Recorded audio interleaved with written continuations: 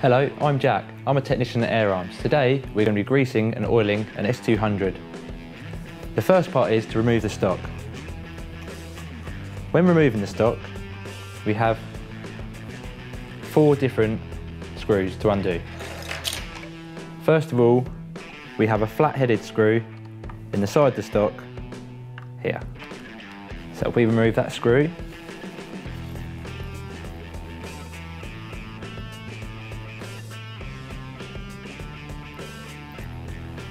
and also on the bottom of the rifle we have two 2.5 Allen key screws.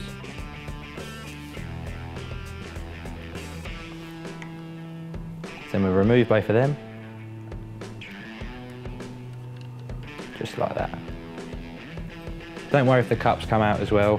Some of them are loose and some of them are tight. We can put them back in later. Now we're going to remove the rear stock screw. In your kit for the S200 you will find a special tool with 2 lugs on it to remove the rear stock screw, which goes down this back hole at an angle until it locates. And now we just undo that. Now we have released the nut. The nut should fall out in our hand.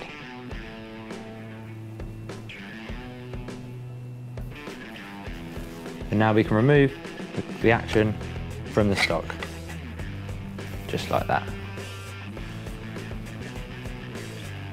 I will remove the stock to stop it getting damaged. The main parts on an S200 to keep greased and to keep it moving nice is the contact points when the bolt pulls the arm back, on the rollers there, and just in case there's a friction point behind there. The best way to grease these is to cock the rifle,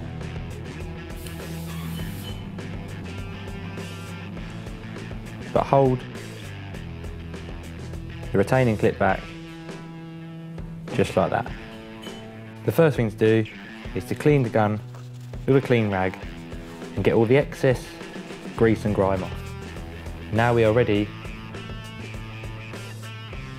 to renew the grease.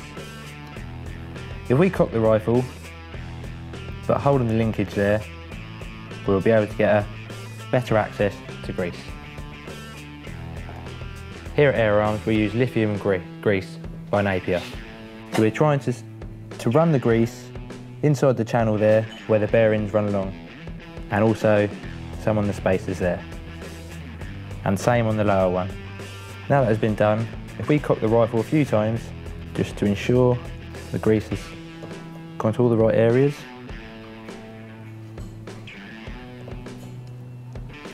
Now if we cock the rifle but holding the bolt, fire the gun, it'll make the gun safe. Now the gun is safe, we'll remove the excess grease that we've just put on. It would also be a good idea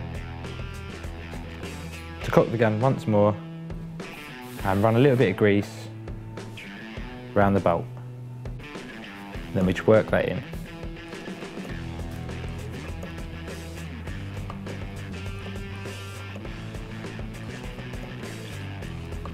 Also on the S200, the barrel seal is on the end of the probe. So we like to put a little bit of oil just to lube the O-ring up. And same again, work that in. Before we put the S200 back into the stock, we're going to oil it all over. We use an aerosol mineral oil from Formula X from Napier. Give it a good even coat all over.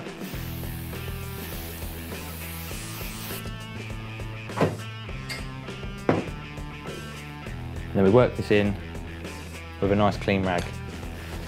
And now we are ready to refit our S200 to the stock.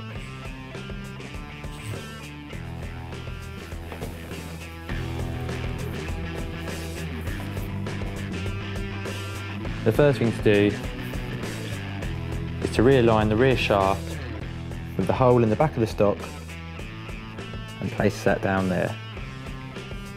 I find when I'm fitting S200 stocks, I like to start at the back and work my way forward.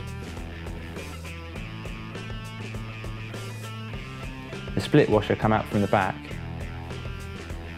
We relocate that back over the shaft.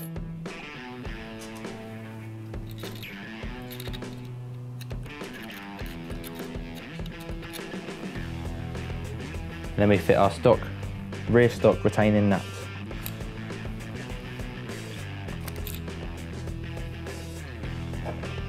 Ensuring the side where the lug's cut out is facing towards us.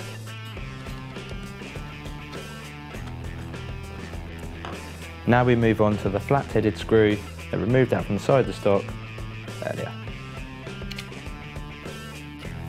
And lastly, the two 2.5mm Allen key screws from the bottom. The short screw in the front, and the long screw in the back. We do not want to over tighten these screws in case we damage the threads. Where we put our handprints over the gun, it'd be a good idea to rub them over with our oily cloth to stop with corrosion.